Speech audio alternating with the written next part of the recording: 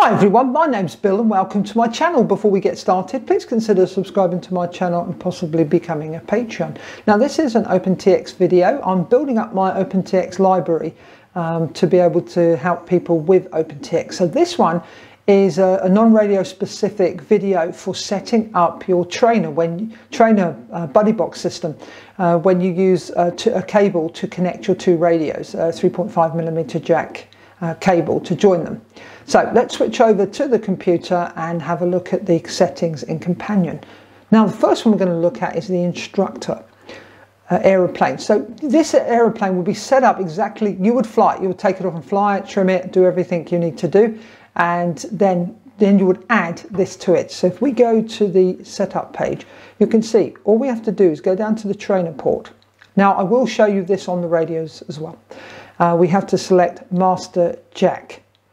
And then, with nothing in flight modes, nothing in inputs, nothing in mixes, and nothing in outputs, curves, switches, but in special functions, we are going to need to set this up. Now, the first special function number 1, I've put this on the momentary switch. So I would have to pull the switch and hold it on for the student to be able to fly the aeroplane. So you can see on SF1, we've got the switch H coming forward, momentary switch. We've chosen the action is trainer sticks, and then we have to activate it by clicking this box. You see we can click it on and off. Then what I've done is added some sound, so I know this is it's activated. So we've got special function 2 is my SH switch back, and it's play track, and the track is trainer on. And then the special function 3 is the switch forward, and it's play track, and that is trainer off. Now that's all we need to do on the instructor's radio. Now what I'd like to just show you is we are going to go back to the instructor radio and we're going to edit the radio settings.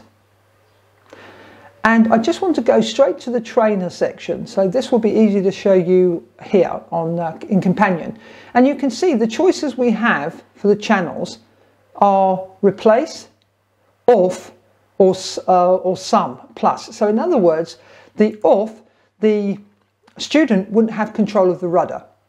And if we choose plus equals, which is the sum total, so you both have control of it. I'm not quite sure why you would do that, but both sticks will work, both the instructor and the student.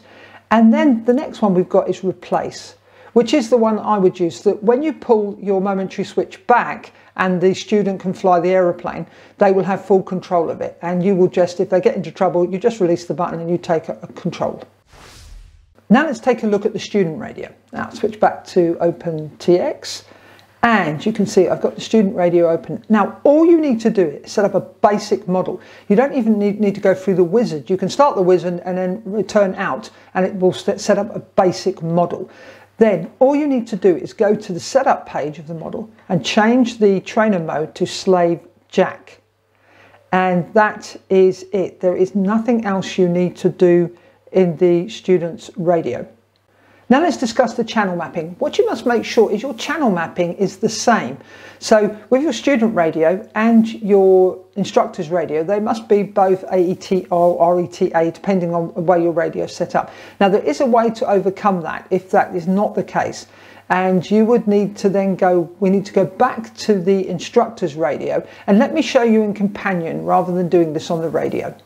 Right, if we go to the radio settings and we go to the trainer, you can see on this instructor's radio, I've changed the channel mapping because it's not in the order 1, 2, 3, 4. So this channel mapping is RETA. So I needed to change it because the TX12 is set up to AETR. So all you need to do is change the source so it matches. So all you do is wiggle the sticks on the radio and make sure the correct control surface moves. We can also use here the multiplier. Now when we are using the radio, we see that we're not getting full range, we can change this multiplier to get the correct movement, so the correct amount of throw on the radio. Now I've not had to use this because basically it's there every time I set this up. Right, now let's switch over and have a look at this on the radios. Welcome to OpenTX. Trainer off. Right, let me first show you how to stop that from happening where it said trainer off.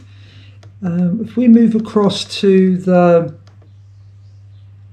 sounds, you can see I forgot on the off to change this to !1. That means when it turns on, it won't give that warning again. So it's just something that I didn't do in Companion.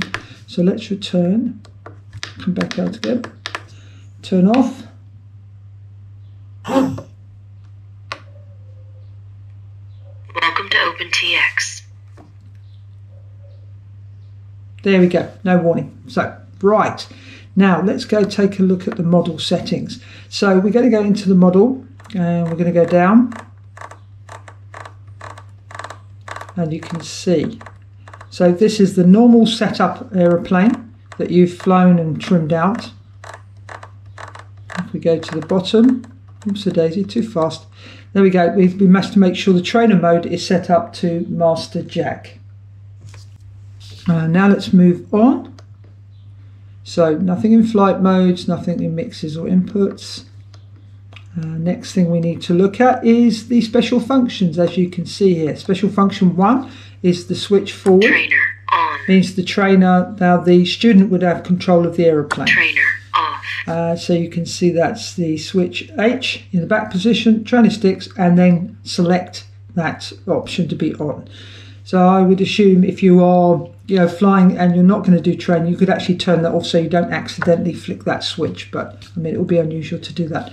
Then we've got special function 2, which gives place to track when the switch is in the forward position. So the trainer on, and trainer then off. Special function 3 is the switch in the normal position, and it tells you that the training mode is turned off. And that is it. That's everything we need to do. Now, if we go to the system button and we go across, we can take a look at our settings, which I already showed you. And as I said, when we looked at Companion, I've changed the channel mapping in here because the channel mapping in this radio is AETA, and in the other one it's in the TX12 it's AETR. Now let's bring in the other radio. Let me just return out of this. Okay, now we grab the TX12, the other radio, and put it there, turn it on. So this is our student radio. Welcome to OpenTX. And we've just set up a basic model. We're just going to go across and have a look at the model settings, and all we needed to do in here is change the trainer mode to slave jack. You'll also note we don't need to have the internal module on when we're doing this. So now let's connect up both of the radios. I'm just going to return out of this, bring us back to there. Let me plug the student radio. Now let's plug the two radios together. Trainer signal recovered. Okay, now let's check this out. So all we need to do is hit the model button. Hit the model button and then hit the model button again. Now you can see our throttle and ailerons, elevator and rudder. So if we now go and switch Trainer on. You'll see now the throttle, channel 3, ailerons, channel 4, elevator, channel 2, and rudder, channel 1. You can see that's working. And if I let go, Trainer off. and there we go, that's it demonstrated on the radios. Thanks for watching this video, and hopefully you found it useful. If you didn't, give it a thumbs down, but if you did, please give it a thumbs up, and if you have any comments or questions, please leave them in the comment section below, because I'd love to hear from you. Now the next OpenTX video I'm doing is going to be setting this up again, but in a far more complex way, where I wanted the instructor to have full throw of the aeroplane, so all the control surface would go to full throw, but when you switched over to the student, the rates would automatically drop. So we'll see that in the next video that I produce for OpenTX. Thanks for watching. Happy flying. Bye for now.